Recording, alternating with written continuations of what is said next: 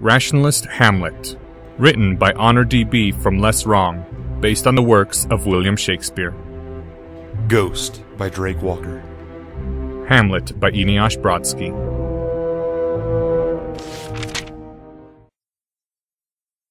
Interloper, abandon this strange prank, which makes cruel use of the blindness of my grief and the good heart of my good friend Horatio. Or else, if thou hast true title to this beloved form, tell me, what drawing did I present to Hamlet King when 6 years old and scarce out of my sling? 'Twas a unicorn clad all in mail. What? Mark me! Father, I will.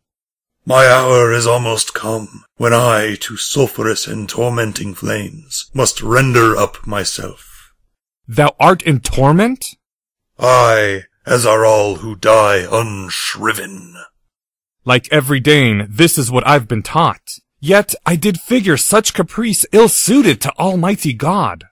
For all those who suffer unlooked-for deaths, unattended by God's chosen priests, to then be punished for the ill-ordering of the world. 'Twas not the world that killed me, nor accident of any kind. What? If thou didst ever thy dear father love, revenge his foul and most unnatural murder. Oh, God! My time grows ever shorter. Wilt thou hear my tale? No. What?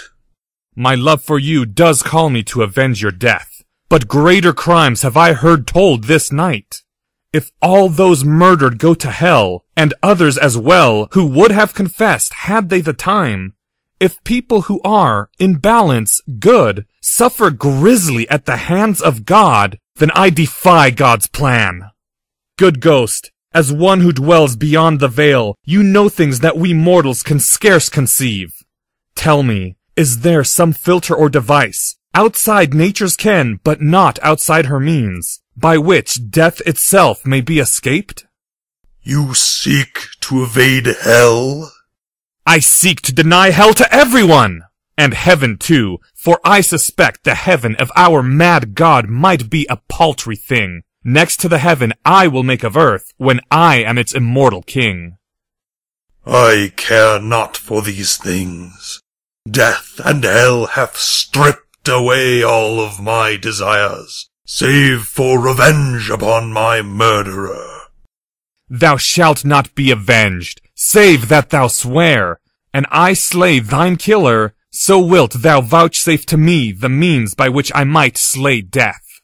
He who killed you will join you in the pit, and then that's it. No further swelling of hell's ranks will I permit. Done. When my brother is slain, he who poured the poison in my ear, then will I pour into yours the precious truth, the making of the philosopher's stone. With this stone thou mayst procure a filter to render any man immune to death, and more, transmute base metal to gold, to fund the provision of this filter to all mankind. Truly, there is nothing beyond the dreaming of philosophy. Wait, the man whom I must kill? My uncle the king? Aye, that incestuous, that adulterate beast, with witchcraft of his wit, with traitorous gifts. Indeed, he has such gifts I near despair of killing him and yet succeeding to his throne. 'Twill be an awesome fight for awesome stakes. Hast thou advice?